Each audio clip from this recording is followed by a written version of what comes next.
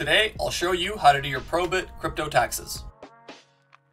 Hello, my name is Nelly. Welcome back to another wallet integration video. Today we're talking specifically about Probit and how to do your crypto taxes, obviously with the help of Koinly. So I'll tell you a little bit about this exchange to start off with, and then I'll jump into the very simple integration. You have two different options today. You can use the API or the CSV file route, whichever you like.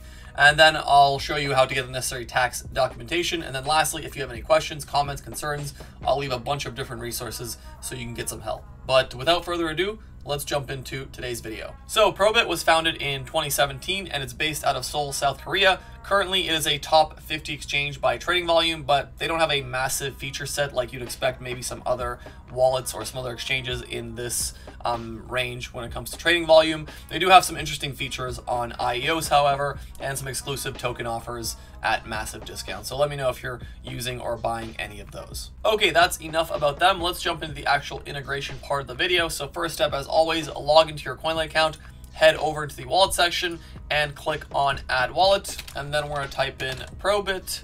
And here we're gonna click on Probit exchange. And as you can see, we have the setup auto sync and the import from file, but I'll start off with the auto sync. So click on that.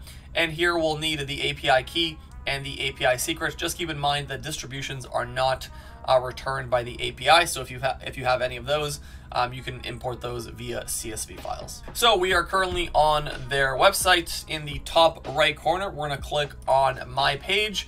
And then from there, we're gonna click on API management. So as you can see, I already had a key created, but I will create a new one from the beginning. So here we're gonna type in a label. We can call it Koinly.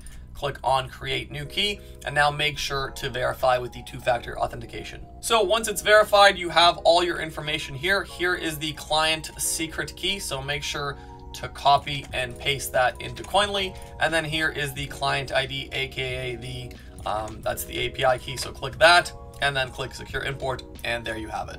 So that's one route you can take. Another route you can go is the CSV file route. So go back into add wallets, type in Probit, and this time click on import from file. And now let me show you where to find the CSV files. So we're here again on the home page. We're gonna head into wallet and then click on transaction history. And here is a button that says download CSV file. So first of all, make sure that all coins is selected. Make sure that all is selected under deposit/withdrawal, and then make sure the date is set accordingly. So your entire transaction history. So if you've had, this platform for multiple years, make sure to have a CSV or a series of CSVs that includes your entire transaction history from the first day you got this account till whatever today's date is. So anyways, I'm just gonna put a random date. Let's just put, I don't know, all of July, and then I'm gonna click download CSV, and then we're gonna click continue. So only completed transactions will appear when downloading the transaction history. This process can take from a few seconds to several minutes depending on your trading volume. Please do not close the screen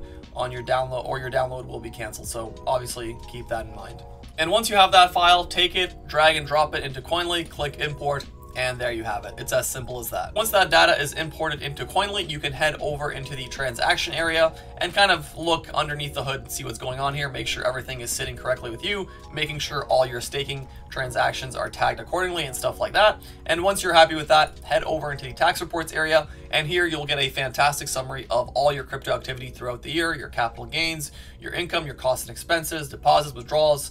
And once you're happy with that, scroll on down and select a tax report appropriate for your needs. And as you can see on the screen before you, we have plenty of different tax reports. So for the US, we have the IRS Schedule D, Form 8949. You can also export to TurboTax both online and desktop versions. We have reports for UK, Sweden, Norway, France, Switzerland, Australia, and then Canada, Germany, and other countries. We have the complete tax report, which keep in mind is a document you can give directly to an accountant, and they can combine it with other tax documentation to submit, or alternatively, you can invite them to Koinly to set up their accountancy firm here with us. And then lastly, obviously check your country's rules and regulations because this tax. But that brings us to the end of this video. If you need further assistance, there's going to be a bunch of links down below, starting off with the Koinly Help Center with countless crypto tax related articles.